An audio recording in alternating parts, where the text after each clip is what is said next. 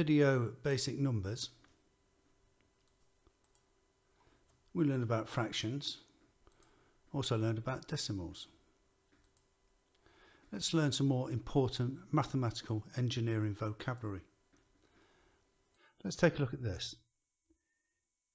3 plus 7 minus 2 equals 8. Now in English this is an equation, and that's because all the things on the left of the equals sign equals what is on the right. So 3 plus 7 minus 2 equals 8. Look at this. V equals L times W times H. This in English is a formula. Let's look at the parts of these formulas. Each letter V, L, H, W represent a word. For example, V means volume, L is length, H is height, and W is width, and are variables. What that means is they change to the situation. And if we're measuring something, these letters will change depending on the measurements. So why do we need formulas? Well, formulas help us find the area or the volume of things.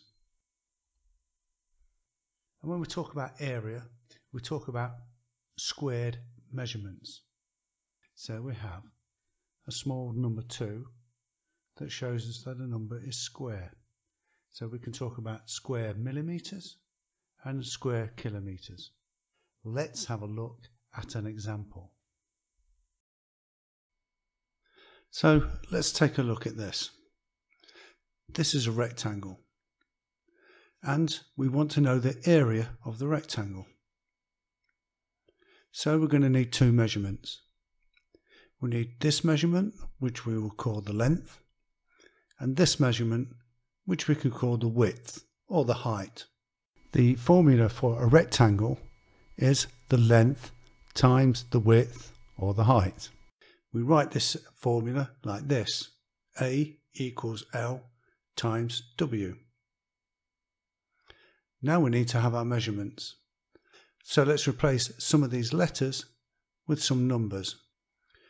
Let's say the length of the rectangle is 6 millimeters and the height or the width is 4 millimeters. So now we have area A equals 6 times or multiplied by 4. The area is 24 square millimeters. This would be the same if the measurements were centimeters or kilometers. Then the area would be 24 square centimeters or 24 square kilometers. And this is how it's written: 24 with the lettering of the unit of measurement, mm for millimeter, and the small 2 to tell you that it's squared.